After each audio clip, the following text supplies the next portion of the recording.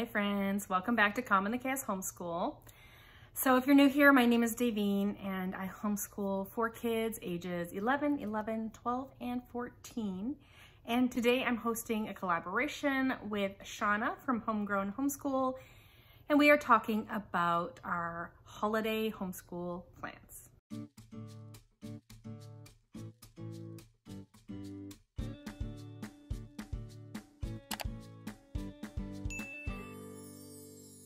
So a bunch of moms are joining in on this collaboration. I will link in the description box below a link to a playlist that all of them have added their videos to. I'm sure you'll get a ton of great ideas about how to do homeschool in the holidays, or some resource ideas if that is something that you are interested in planning or looking at. So as far as holiday homeschooling goes, I think I'm just maybe a token person in this collaboration who doesn't really do anything particularly special for homeschool during this season.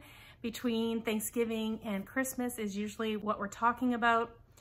I do have some plans, but it is not really related to our homeschool. I'm not doing any special unit studies. I'm not planning anything really special in our school time. We're just going to continue to do our schoolwork as normal. Now, for some people, that sounds really boring. That sounds like not a break.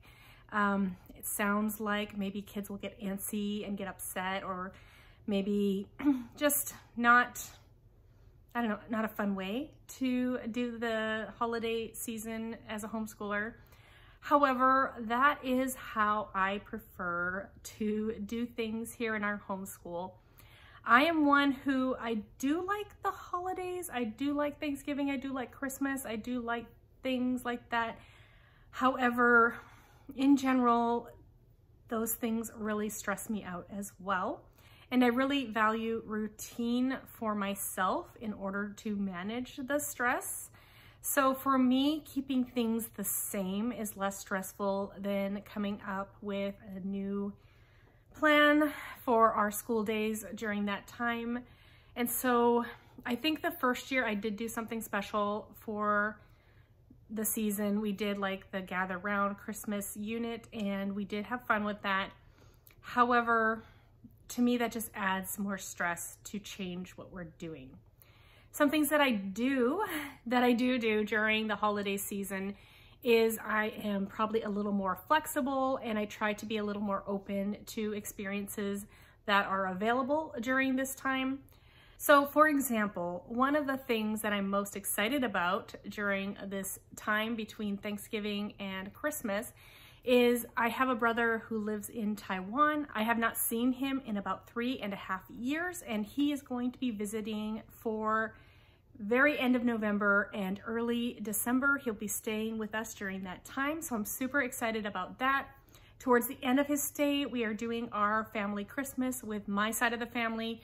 So my sister, my brother-in-law, my niece, and this brother who's going to be visiting us. We're going to have our family Christmas. And so I'm really looking forward to that. So while my brother's here for 2 weeks, I'm not sure how much schoolwork will be getting done. So in preparation for that, I might do like an extra day of school around Thanksgiving where I might have taken it off. So usually I take the Wednesday right before Thanksgiving off just to allow some time for preparation. But we don't do a huge Thanksgiving thing either. I do make a Thanksgiving meal, but it is just our immediate family who usually has it. I might check and see if there's someone in church who doesn't have somewhere to go and maybe invite them, but it's really not a big thing for us. We don't have any local family, so often Thanksgiving is just our family. So it's really just, I make the meal and we eat it, and there's just not a lot there.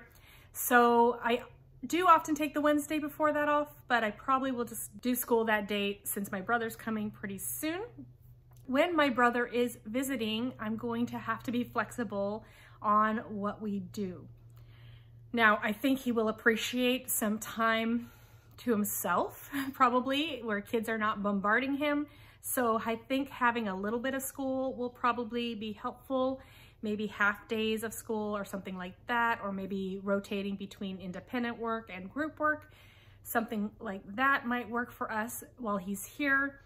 We might take a day off here and there if the weather's nice, or if there's activities that we can go to. We can plan that out as things come up. But yeah, so other than that, our pre-Christmas homeschooling will be pretty similar, other than a little extra flexibility for when my brother is visiting. We usually homeschool right up until the public school takes off. Often we might take that last Friday off before the public school is out, just depending on our travel plans. My husband does work for a public school district nearby, so his schedule follows the school district. And we generally will go and visit our family as soon as he is available. So we will be flying to North Carolina and visit my mother and father-in-law, my sister-in-law, my brother-in-law, and his family. So we are usually there for close to 2 weeks. And so that is always a lot of fun to see them and see my nieces and nephews. They have 5 kids over there. So just be able to spend time with family then. And we often don't start our school until probably the Thursday and Friday after most people have started. So we'll take almost 3 solid weeks off for our Christmas break, just because there's travel and time differences and things like that. We just get a slow start when we start back in school. So really, I don't know what our Christmas holiday school is going to look like. There's a few unknowns. I'm going to just have to play it by ear. And so I just wanted to come in here and share with people, to let people know that if you are homeschooling, you don't have to do anything special just because it's the holidays.